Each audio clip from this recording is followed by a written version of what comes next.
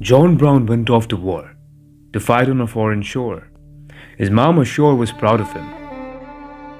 He stood straight and tall in his uniform and all. His mama's face broke out in a grin. "Oh son, you look so fine. I'm glad you're a son of mine. You make me proud to know you hold a gun. Do what the captain says.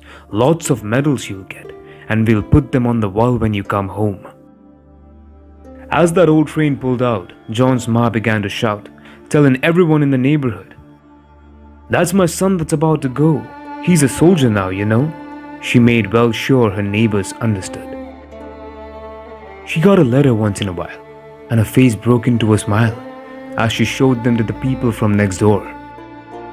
And she bragged about her son with his uniform and gun, and these things you called a good old-fashioned war. Then the letters ceased to come. For a long time they did not come. They ceased to come for about 10 months or more. Then a letter finally came, saying, "Go down and meet the train. Your sons are coming home from the war." She smiled and went right down. She looked everywhere around, but she could not see her soldier son in sight. But as all the people passed, she saw her son at last. When she did, she could hardly believe her eyes. Oh, his face was all shot up, and his hand was all blown off, and he wore a metal brace around his waist. He whispered kind of slow, in a voice she did not know, while she couldn't even recognize his face. "Oh, tell me, my darling son, pray tell me what they done. How is it you come to be this way?" He tried his best to talk, but his mouth could hardly move, and the mother had to turn her face away. "Don't you remember, Ma, when I went off to war, you thought it was the best thing I could do? I was on the battleground. You were home acting proud.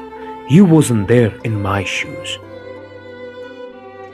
Oh, and I thought, when I was there, God, what am I doing here? Am I trying to kill somebody or die trying?" But the thing that scared me most was when my enemy came close and I saw that his face looked just like mine. And I couldn't help but think, through the thunder rolling and stink, that I was just a puppet in the play. And through the roar and smoke, the string is finally broke, and a cannonball blew my eyes away. As he turned away to walk, his ma was still in shock at seeing the metal brace that helped him stand. But as he turned to go, he called his mother close, and he dropped his medals down into her hand.